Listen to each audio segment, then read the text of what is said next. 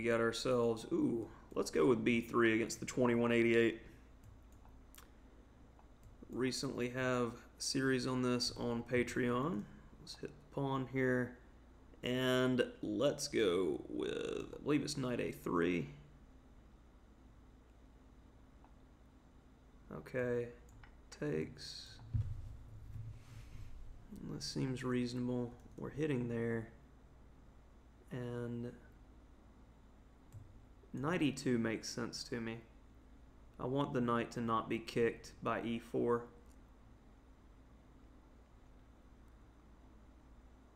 Oh yeah, I was supposed to go bishop e2. Alright, is he going to give me the b pair?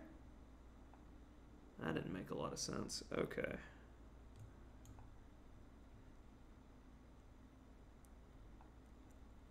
And now we're starting to get to one of those, it kind of looks like a French positions. So, let's see if I can't convince him to play b5 by something like this. He goes bishop b4, I go c3. And here, I wanted to see if I could trick him. Didn't get it. Alright, so now it's just like a French. Pressure, pressure. And let's get that bishop active again. Get all of our pieces on decent squares. Okay, he wants to keep messing around over here, so I'll let him. And that queen is getting painfully close to getting trapped, but I don't like the fact that I just weakened myself so much for no reason.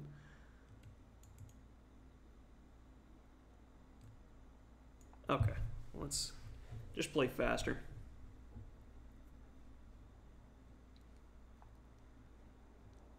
Okay.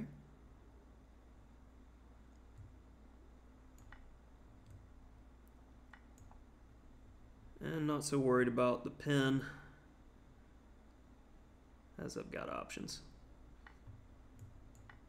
Okay. Alright, pawn takes, queen a5 check, bishop b4.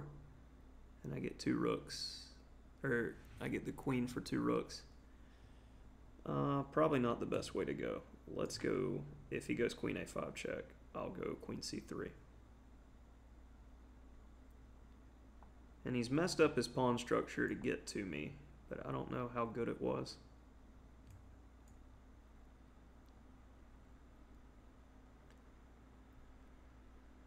Queen takes, king takes, knight d5, check.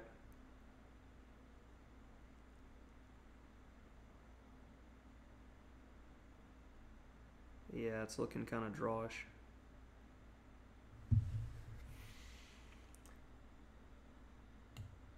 Let's see if I can't try to finesse here.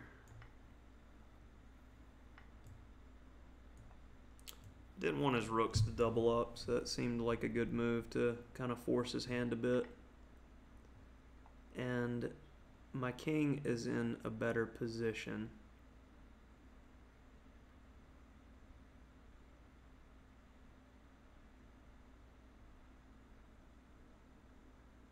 Okay, rook a5. Pawn takes, pawn takes. Let's go with that.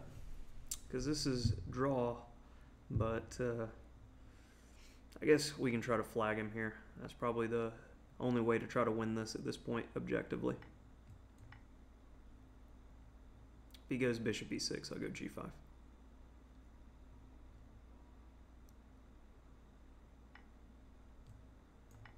And if he goes that way.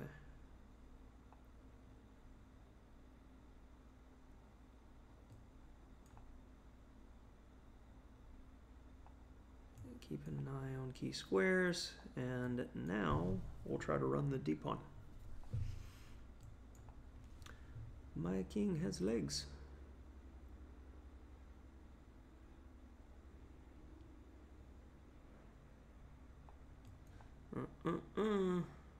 Stay on the dark squares when you're running too. No.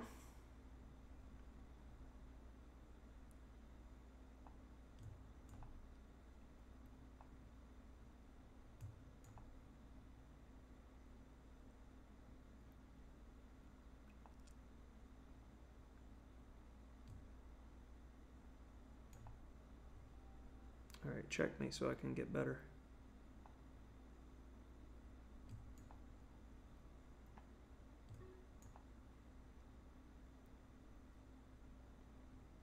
Speed.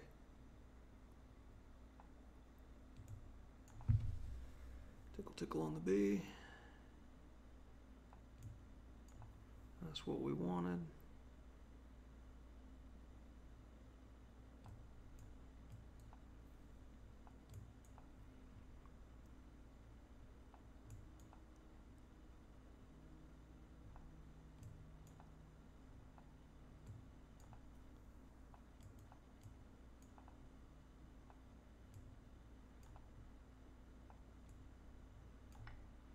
And you can get away with that when your opponent only has fractions of a second. Okay, so let's look at this one. And where did I mess up this opening? Bishop d6, knight a3, and I analyzed bishop e2, I believe. Because the idea is if they do something like this, you can still go knight c4, and then you have these French-like positions, and you've kept your good bishop. And that looks good. Okay, so I took, though, which has been played quite a lot, knight e2 was right, f3 was correct. And castle on opposite sides, which I was trying to avoid, which was why I played it the way I did with h3 to see what he would do. And then I went d4, intentionally keeping my king in the middle because I didn't want him to go long and get in that type of situation. So a4 was good, and again, I trade down prematurely here. a5 is a nice move, restricting the pawn structure. Definitely should have seen that. Bishop a3, and I started messing around with his queen, but I gave away much of my advantage here. Queen h4 is good, restricts the pawns, and he should be playing on this side of the board.